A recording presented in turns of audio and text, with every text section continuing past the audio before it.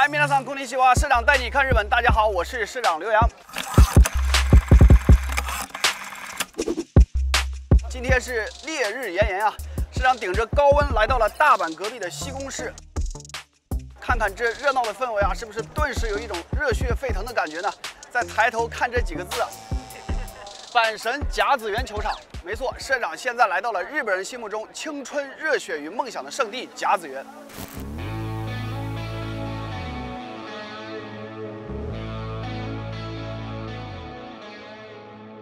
社长今天还特意买了棒球帽和棒球服，这个是现在最火的球员佐藤辉明的8号球衣。社长一会儿就穿着这套衣服给大家介绍一下甲子园。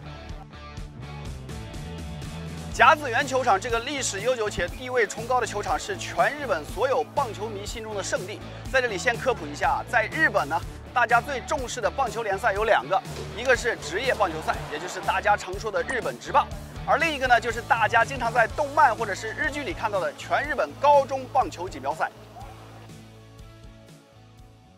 甲子园之所以在日本被奉为棒球圣地，正是因为对于职棒球迷来说啊，这里是阪神老虎队的主场，是关西人狂热的集体信仰。社长两边啊，就是卖阪神老虎队队服啊，各种各样纪念品的地方。 那么同时，对于高中棒球赛的球迷来说啊，甲子园的夏天又象征着全日本所有高中球员们最高的荣誉和梦想。每年的8月啊，是日本职棒的夏季休赛期，同时呢，也正好是全日本高中棒球锦标赛的比赛时间，所以这个属于高中棒球少年们的比赛就有了个专有的名词，叫夏季甲子园。今天社长好不容易抢到了决赛的门票，现在就带大家去一睹夏季甲子园的风采。 前面已经是人山人海啊！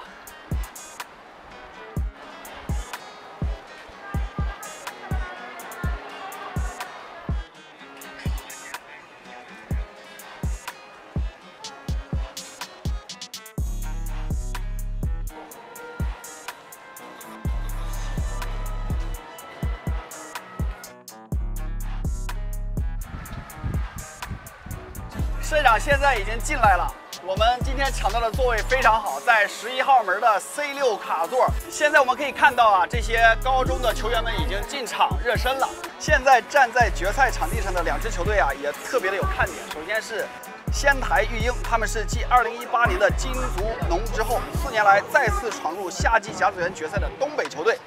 此前来自东北的球队一共有12次打入了决赛，但是呢，都以亚军收场。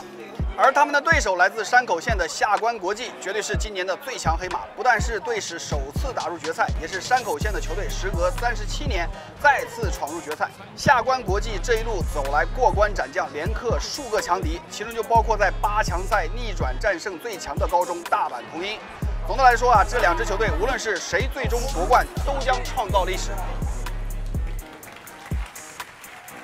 还有半个小时，今天的决赛就要开始了。在这之前呢，社长给大家讲一讲日本的棒球文化，还有棒球的这个圣地甲子园。说起日本高中棒球的火爆啊，要先从甲子园球场的诞生说起。今天社长在球场的周边看到了很多甲子园100年的广告。在2024年，甲子园球场就要迎来它100周年的纪念了。日本人对此非常重视，提前2年就开始预热了。 甲子园球场全名阪神甲子园球场，从冠名就可以看出它的来头，是阪神电气铁道，也就是我们常说的阪神电车旗下的球场，因此它的组建的球队呢就叫做阪神老虎队。阪神电车创业于1899年，是一间铁路线主要集中于大阪和神户2个地区的民营铁路公司。之前社长在做小林103那期节目的时候啊，跟大家介绍过另一家电车公司阪急电车。在2006年合并为阪急阪神控股集团之前呢，这2家电车公司在很长的一段时间里都是彼此最大的竞争对手。1922年，阪神电车花了410万日元的大价钱，从兵库县政府手中买下了这片填河而成的新生土地，打算建造一个娱乐设施，以此来对抗阪急电车，从而吸引更多的乘客。这在阪神电车琢磨着究竟应该盖个什么的时候啊，这个时候大名鼎鼎的朝日新闻社找上了门。此时的朝日新闻社已经成功举办了7届全日本高中棒球赛。 棒球呢，也在日本成为了一项人气高涨的体育运动。但是呢，此前举办比赛的球场由于交通不便，规模又太小，渐渐的不能满足当时日本人对于棒球的狂热了，于是呢，朝日新闻社就找到了阪神电车，提议建造一个新的棒球场。双方一拍即合，便开始着手球场的建造啊。说起来也很令人惊讶，操刀设计球场的正是当时阪神电车的社长野田诚三。毕业于京都大学的野田诚三查阅了大量的相关文献，又亲自前往美国考察，终于在部分昼夜的努力下，2年后，日本第一座可以举办多项体育竞赛的超大型棒球场于1924年8月竣工。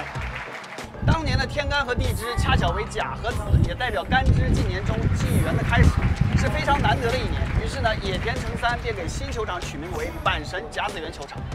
野田诚三后来也因为盖球场这事儿被认为是对本土棒球做出重大贡献，于1974年入选了日本的棒球名人堂。马上比赛就要开始了，社长的心现在也扑通扑通的跳，马上就要跳出来了，我的青春。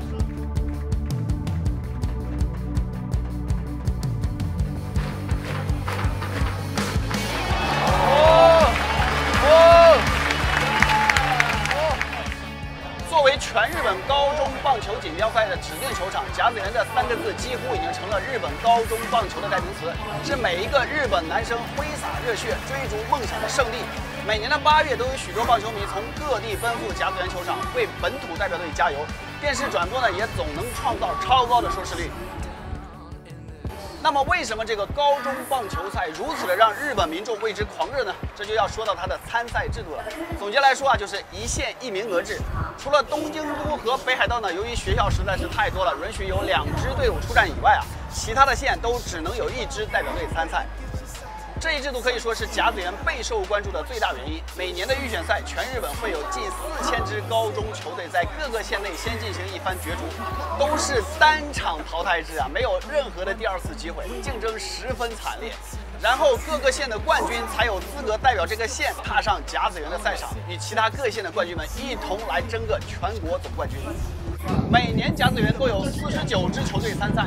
而且各个球队的主力呢，基本上都是高3学生，因此对于他们而言啊，夏季甲子园呢就是他们最后一次挥洒汗水的机会，赢球输球都不能来年再战，特别符合日本人所谓的一期一会的价值观。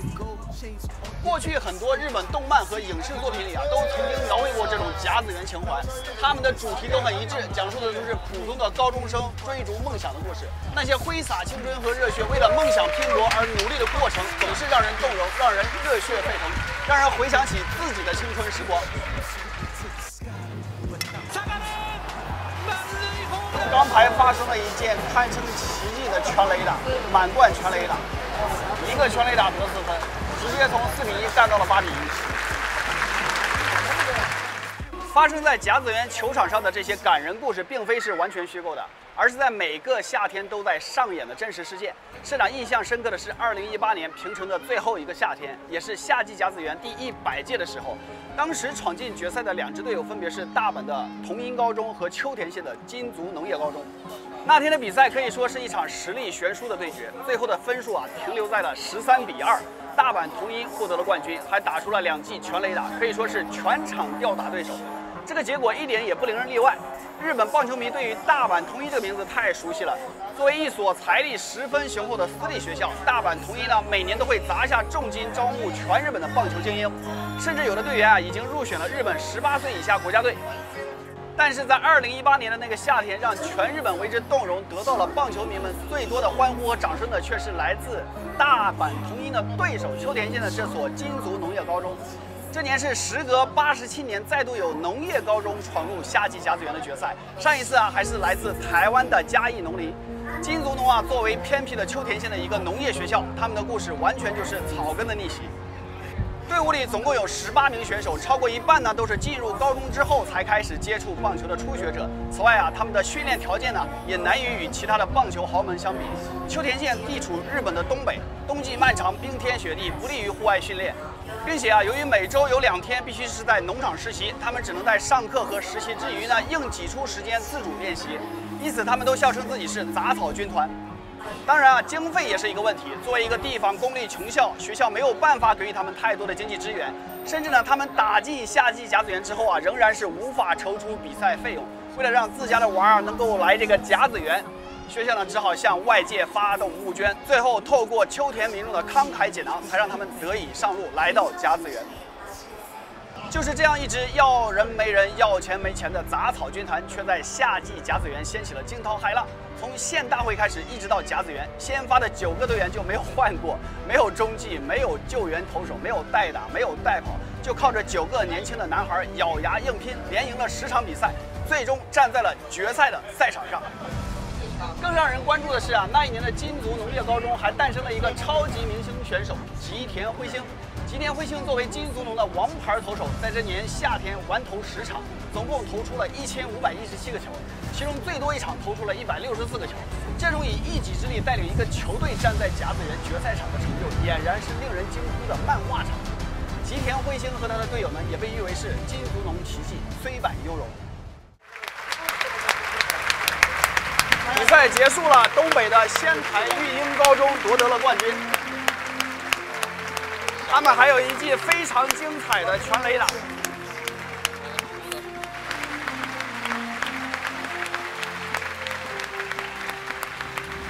阪神电车甲子园站的看板上有一句标语：98%的高中球员呢在这里被打败，然后变得更强。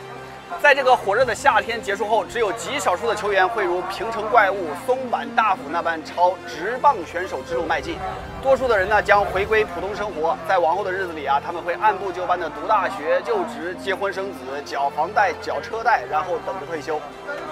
他们不会成为年薪上亿的运动明星，他们有的只是在生活压力的间隙，偶尔回忆起那夏天时的一抹弯起的嘴角。对于热爱棒球的日本人来说，甲子园的夏天呢，就是这么的纯粹，这么的充满魅力。它只属于满怀梦想和勇气的少年时光。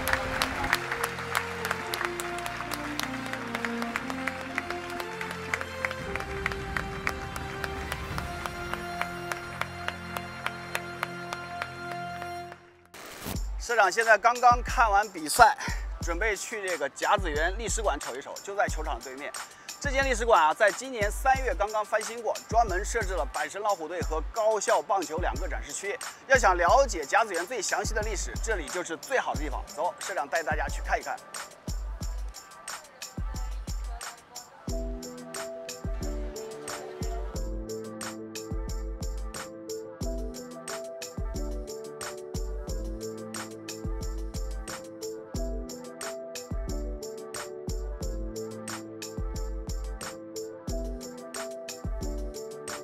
在甲子园历史馆里社长要特别介绍一个专区——漫画和甲子园。在日本甲子园这个词呢，之所以成为热血和青春的代名词，成为某个领域最高殿堂的象征，和这些成为国民漫画的优秀作品是分不开关系的。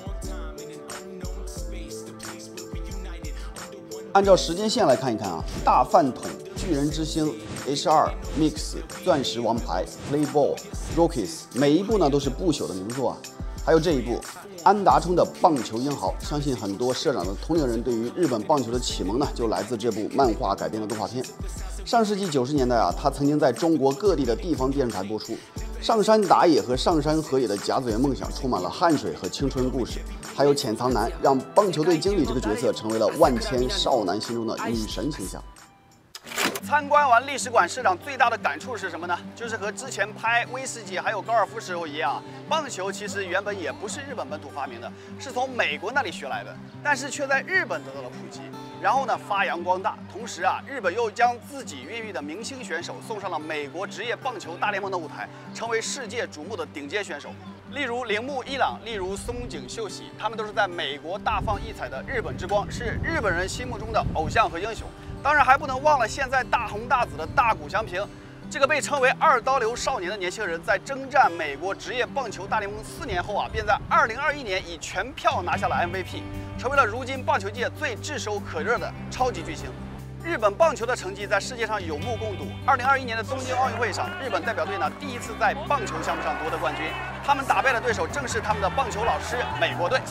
这枚金牌意义深远。赛后接受采访时日本队主教练稻叶笃纪说，这场胜利向世界展示了日本棒球的强大，向孩子们展示了棒球之美。但社长却觉得从甲子园到奥运会，重视孩子、重视对年轻人的棒球教育，才是让棒球得以历经150年，最终成为日本国球的关键所在。好了，今天的节目就到这里。如果你喜欢本期节目，欢迎订阅、点赞、评论。我是市长刘洋，我们下期再见。